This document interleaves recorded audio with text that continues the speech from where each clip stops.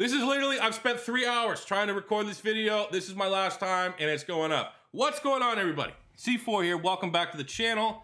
And today's video, I'm already gonna lose my voice. I've literally, it's 4 o'clock. I started recording this at 1. I haven't got it where I want it to be. Yesterday, in my Browns and Eagles grades video, someone asked me a question, C4, who goes first, Carson Wentz or Doug Peterson?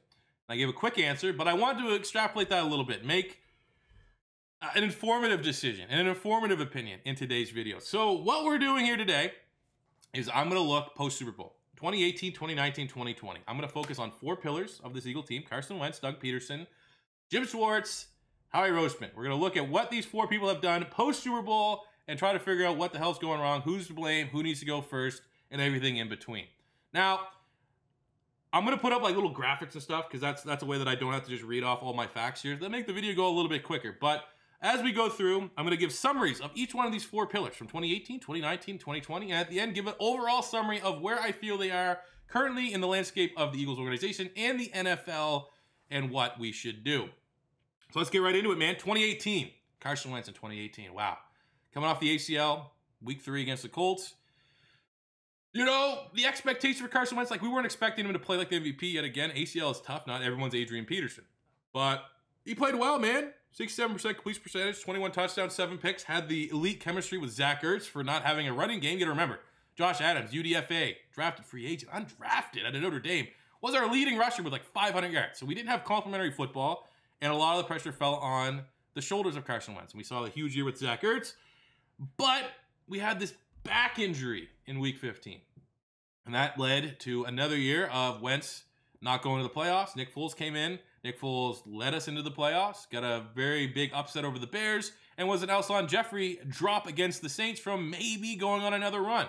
Now, this is where I'm going to have a look. The only tinfoil hat, like conspiracy theory, is that there's a lot of people right now in the Philadelphia media that suggest that while Howie Roseman seems like a quiet general manager, that he might have like Jerry Jones level of influence over the Eagles organization. So I hear that, and then I remember this back injury. Carson Wentz, yeah, he was a little bit banged up in week 15, but when they benched him, I almost feel like it's, I'll say at least equally as likely that he had a legit injury, that it was Howie Roseman saying, hey, Doug, do you think we can win? Do you think we can make the playoffs with Nick Foles?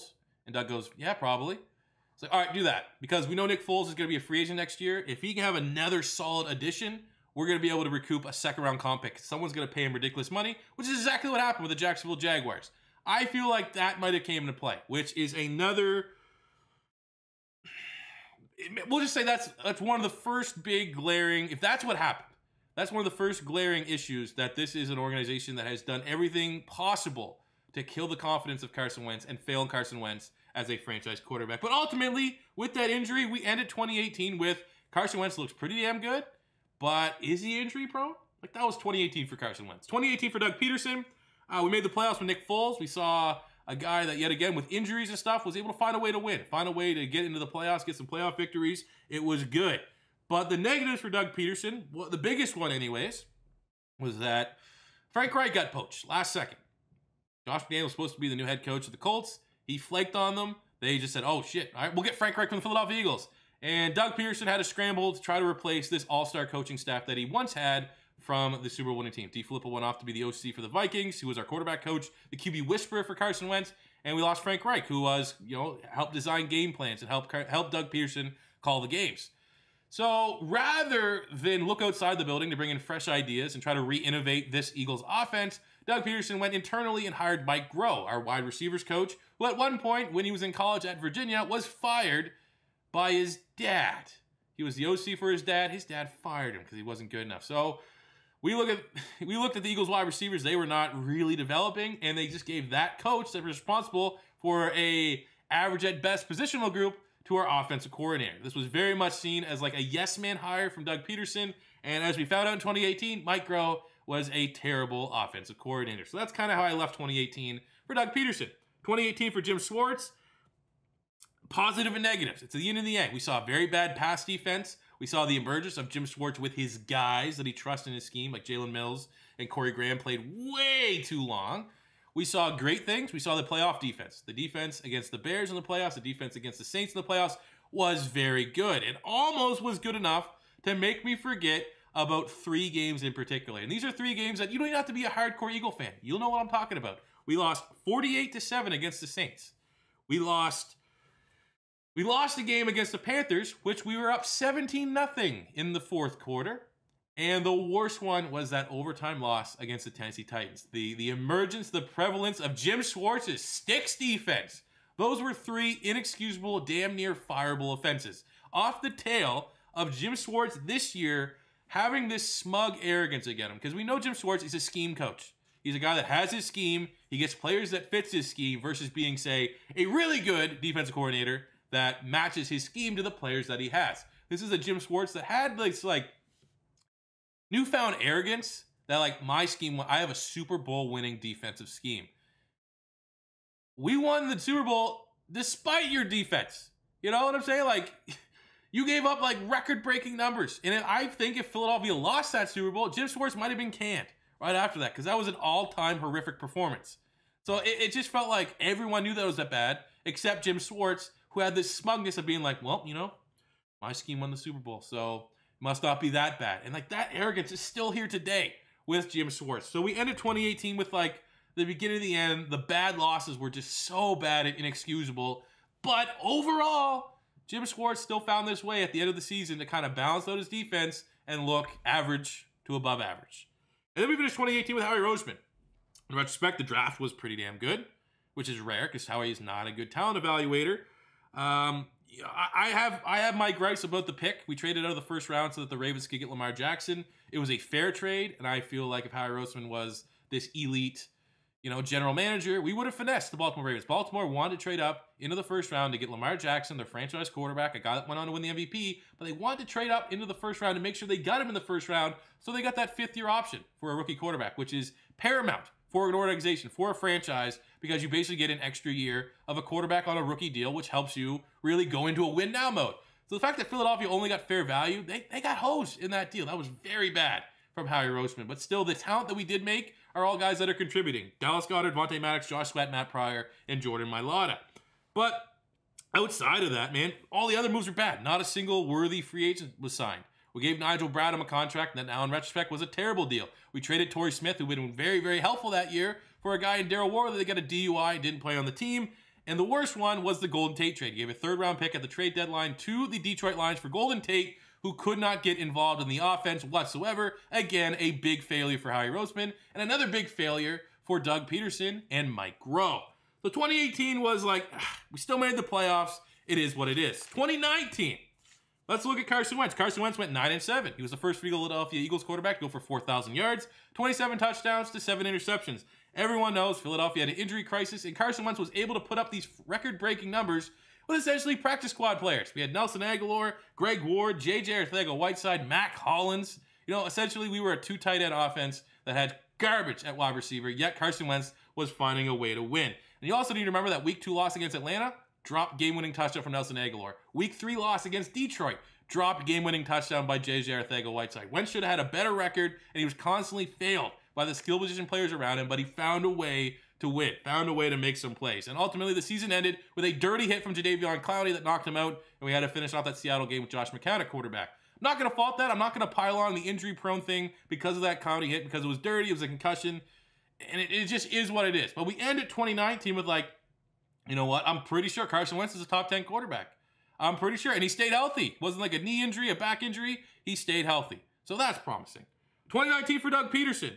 Biggest thing for this, there was 2 things. There was a couple things. We'll put them all up here. But the biggest one was he kept Mike Groh as an offensive coordinator, which was, I just couldn't believe it. Mike Groh was so bad in 2018.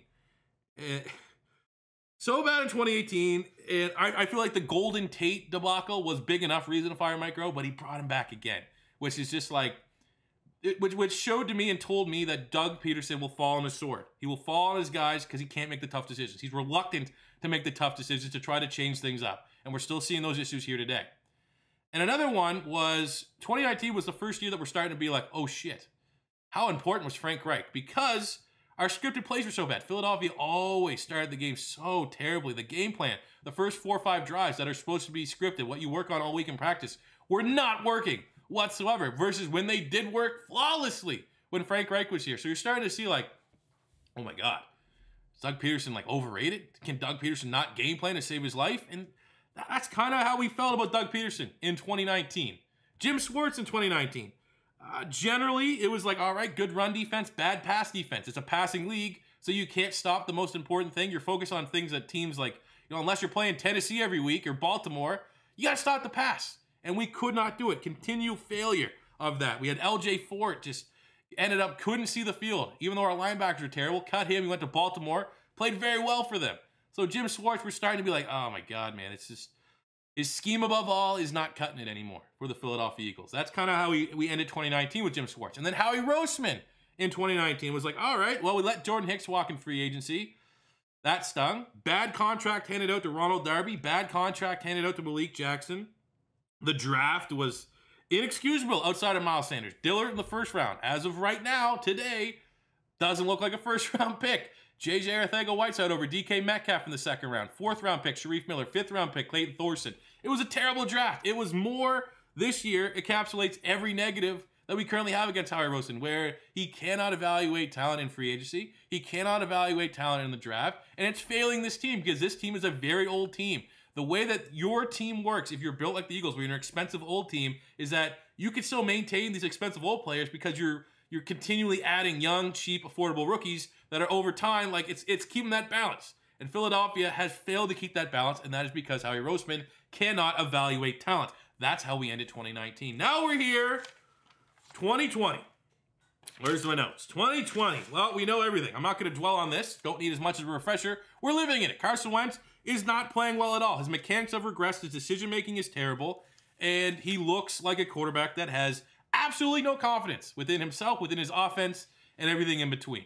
Doug Peterson in 2019 refused to sign an offensive coordinator even after Eagles owner Jeffrey Lurie said, I will make you fire Mike Groh. Mike Groh is not good enough to be our offensive coordinator. Go out, get a new guy, fresh ideas, and transition this offense. Bring a brand new look to this offense. Let's help out Carson Wentz. Doug Peterson went, no, you know what? I'm going to be the OC. We're not even going to have an OC this year. And I'll bring in Marty Morningweg, who's awful the last time he was here with Andy Reid, and Scangarello, some guy from Denver.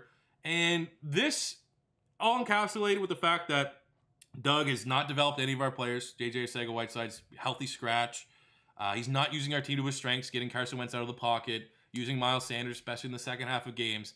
Everything comes down to this is all Doug Peterson's fault because he has not signed an offensive coordinator. His reluctancy to try something new, to change things up, is what has me thinking Doug Peterson is Mike McCarthy 2.0. Mike McCarthy that won the Super Bowl with Aaron Rodgers in Green Bay, and then every year after that was just like, okay, they might make the playoffs, but you'd never really believe them as a Super Bowl winning team. And like that is exactly the company that Doug Peterson is sharing right now with the man that's now the head coach for the Dallas Cowboys. Jim Schwartz. The most 2020 thing ever. Jim Schwartz, pass defense is like top 5 this year, but his run, he can't stop it because teams are just picking on our linebackers.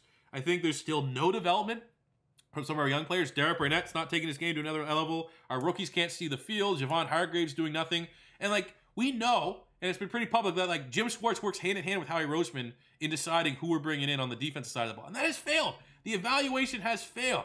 And I think now we're at a point where it's like, it's clearly, you look at the slot corners. Everyone outside of Darius Slay on the Eagles right now is a slot corner. Like, Jim Schwartz has lost the plot. Jim Schwartz, his reluctancy for like so many years now, just trust my scheme.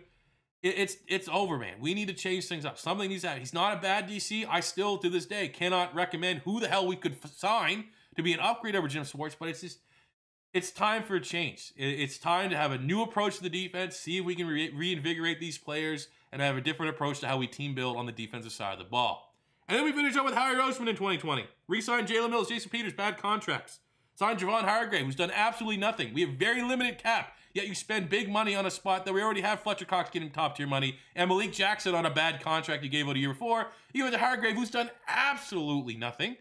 We wouldn't pay Malcolm Jenkins, which he's playing very well for the Saints. Our draft, obviously Jalen Reagor in the first round.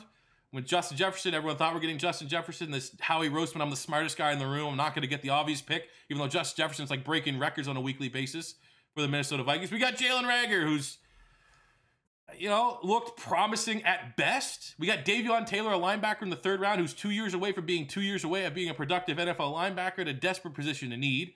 and Jalen Hurts in the second round is absolutely inexcusable. Even just from a standpoint of like talent, he's not a second round talent. From how you have to build up the confidence of your starting quarterback, you get a second round quarterback to do that versus getting another skill position player that can help out Carson Wentz, someone on the offensive line that can help out Carson Wentz, someone on the defense that can help keep the defense on the off the field and put the ball in Carson Wentz's hands more. No, you go and get a quarterback just to continue to shit all over the confidence of Carson Wentz. It's inexcusable. I'll give him the positive of the Darius Slay trade. Howie Roseman made that move, but generally, it's been 3 straight terrible years from Howie Roseman. So we finish up with the summary. The summary of these 4 pillars. We have Carson Wentz, who over 3 years since the Super Bowl, he's a quarterback who does have some injury concerns, but has generally looked good with inadequate support. Philadelphia has kind of set this team up for Carson Wentz having to play hero ball because of just the lack of talent around him. And now it's coming back to bite us because opposing teams are just like, well, he's just going to play hero ball. Let's just blitz him. He's going to hold on the ball too long trying to make a play. He can fumble it. He's turnover prone because he's playing hero ball because that's how Philadelphia's offense is kind of built and designed. They haven't changed. They haven't brought in any new ideas, any new schemes. It's predictable. And now we're seeing a quarterback that has struggled with confidence. Ever since Nick Foles won the Super Bowl, then year 2 got bent, well, not benched, but whatever happened with the back injury, Foles went on 2 straight playoff runs. Then he was gone. Wentz was the guy. So he had that confidence issues. And since then, Philly has failed to spend and make any meaningful investments in free agency on the offensive side of the ball to help out Carson Wentz. They've failed to properly identify talent in the draft to help out Carson Wentz. And then on top of that, you draft a fucking quarterback in the second round. How is that going to help any way, shape, or form the confidence of Carson Wentz? Carson Wentz has played terribly in 2020, and he has to own, I'd say, 60, 70% of that. But the other 30% and everything else on this roster has failed Carson Wentz in every way possible and imaginable. Doug Peterson, summary on him. He's a loyal players coach who hasn't looked the same since his all-star coaching staff has been ripped apart since the Super Bowl. His ability to find a way to win late in seasons and winning with injury crises is a positive for Carson Wentz, but it's kind of been trumped as of late because his playbook and his calls are anything like the plays we saw the Super Bowl year. His calls are very predictable. They're bland. It literally feels like the opposing defenses know exactly what plays are going to run. These second down runs and the Jalen Hurts runs. It's terrible. His scheme is terrible. His play calling is terrible. And Doug's reluctancy to add a new offensive coordinator or new ideas because he's just so stubborn and he's a boomer. I hate using terms like that, but Doug Peterson is a boomer. He's reluctant to change. He's like that old guy that's just like, well, we still need a radio in the house and a landline. Like, that's Doug Peterson in relation to the NFL. He's not adapting with the times. He's not innovating. And he's a shell of his former self. And that is something that he absolutely has to own. Jim Schwartz is a solid defensive coordinator who generally can stop the run in a league where stopping the pass is paramount. His Schwartz favorite guys, his Nate Garys, the Jalen Mills, is wearing thin, and his inability to develop these young players who have been in big-time investments for the Philadelphia Eagles, be it Derek Barnett, be it Sidney Jones, be it, now obviously we're just seeing a little bit, very small sample size, but Kevon Wallace can't get on the field, Davion Taylor doesn't look prepared, doesn't look ready. I can't tell you one player, young player, that has developed and thrived under Jim Schwartz. So if you're a DC that has a stubborn scheme, a reluctance to change, and you can't develop players, and you're good at stopping the very much second priority for a defensive stopping, why do you still have a job? What's going on there? And then we finish with Howie Roseman, the 2017 Executive of the Year, has done absolutely nothing since the Super Bowl win outside of probably making the Darius Slay trade. And congratulations, you got a player that absolutely was going to pretty much force a trade through anyways. Poor talent evaluation and building one of the oldest and most expensive rosters in the league has the Eagles' future looking bleaker than ever. I mean, this is the expected results when you give a guy that's a numbers guy full control over personnel and evaluation. Maybe Chip Kelly was right, sending fucking Howie Roseman to the other end of the building. Just do the contracts and I'll do everything else. Obviously, we saw how that worked with Chip Kelly. He was an egomaniac, but maybe the instincts to make that first move with Howie Roseman was the right one. And I think this shtick of Howie Roseman acting like he's the smartest guy in the room, I'm done with it, man. I am absolutely done with it. And the fact that he has done everything possible to fail Carson Wentz as a franchise quarterback, even after giving him that massive contract, is inexcusable. And I think, he should just go back to handling the salary cap. If Jeffrey Lurie, to give a summary of everything, what should happen, Jeffrey Lurie, he's the owner, needs to show a little Jerry Jones here, a little initiative. If I was him, I would look at we'll start with Howie Roseman. I would look at how things were working when we had Joe Douglas. Howie Roseman refused to give Joe Douglas the general manager tag. Joe Douglas went on to the Jets, where I really did enjoy his draft. I think he had an outstanding draft, his first draft with the Jets. But I mean, we still got to wait and see because he's sticking with Adam Gase and all that stuff. But I think that's the dynamic we need. Howie Roseman has to just be the cap guy, and we need to clearly have a general manager in place whose job is the football side of things, the football evaluation, the personnel, and just generally understanding the strengths and weaknesses of Howie Roseman. Defensive side, Jim Schwartz, I think it's time for change. I think that he's not a bad DC at all. He probably will get another job somewhere else, but it's just one of those things that's played out. It's played out, and it's, you know, we're too predictable. We're not seeing any growth and development, and it's time to give someone else an opportunity to vision this defense. I don't think we go as drastic as changing schemes. A lot of people are like, oh, we should get Wade Phillips. I don't think Philly needs to revert back to a 3-4, but we need fresh ideas on the defense side. Well, that's kind of something that has to go for this whole organization. This is a team that's just riding what worked that Super Bowl year with a reluctancy and almost a straight up refusal to try and change and reinvent ourselves and do something different. And it starts with the defense. I think it's time to move on from Jim Schwartz. Doug Peterson. I think that if I'm Jeffrey Lurie, I say we need an OC. We need an exciting offensive coordinator. I'm your boss, Doug Peterson. And I think that maybe you could say play caller, but I need to see your objective for this upcoming offseason is to hire an offensive coordinator to help reinvent your offense. And if you fail to do that, I will find a head coach that will. And that head coach is Joe Brady, the OC from the Carolina Panthers, who was the OC at LSU with obviously everything that happened there, the national champion. And now he's here in Carolina, making Teddy Bridgewater play and perform like a fringe top 10 quarterback, even top 5 statistically. And the offense is innovative, and he's finding ways, even without Christian McCaffrey, to move the ball with an offense that's not generally elite. Like, that Panthers offense is a good offense at best. They have talent at wide receiver. Offensive line's meh. And with a banged up McCaffrey, Mike Davis, and Teddy Bridgewater, yet they're an exciting offense. They're an innovative offense. Joe Brady would be my hire. So I'd straight out tell Doug, if you're not going to hire an OC, I'm going to go in a different direction. And then we finish up with Carson Wentz. I think with Wentz, I'm very much concerned about this season. I'm very much concerned that these habits that he's kind of gained and developed because of how Philadelphia has really handled him as his franchise quarterback, there's a chance they can't come back from it. There's a chance that the injuries and the mental stuff, it might turn into a scenario where Wentz just needs to change the scenery to have a chance at a second chance in his career, kind of like a Ryan Tannehill sort of deal. But I think for Carson Wentz, I wouldn't bench him one bit for Jalen Hurts. Jalen Hurts in no way, shape, or form is in the same tier of talent of quarterback that Carson Wentz is. But Carson Wentz needs an OC. You need a new OC. You need a quarterback coach that's not Press Taylor. It's not buddy-buddy. You need to bring back someone like DeFilippo, someone that's going to be an asshole and challenge him. And that's what I would say with Carson Wentz. You need... I wouldn't give up on him. I wouldn't bench him. But he needs a new OC. He needs a new quarterback coach. He needs new ideas. He needs to get attacked and practice differently. He needs different habits. You need to completely shake up everything that Carson Wentz has got comfortable with here in Philadelphia ever since that Super Bowl coaching staff. So that's kind of where I'm at, man. I think if anyone's getting fired, I think generally Jim Schwartz and Howie Roseman would be the two guys that I think should be gone, or for Howie Roseman's case, job title changed. Philadelphia should just bring in a general manager. But I want to hear what you guys think. That's kind of how I just broke everything down. Do you agree, disagree, anything in between? Let me know in the comment section below. It's been a very long time since I've done a long Eagles rant, but I hope a lot of you guys agree with this. Hope it makes sense for some of you guys out there. And like I said, by all means, let me know in the comment section below how you're feeling, Eagle fans. But that'll do it for me today, guys. We'll be back tomorrow. Hopefully, it'll be either a new rebuild or a new episode of the Eagles franchise. So I'll be hitting your sub boxes then. But thank you guys for watching. Thank God this is over. And it's like 15 minutes less than the other 3 hours that I've spent trying to record this. I'll see you on the next one. Peace out.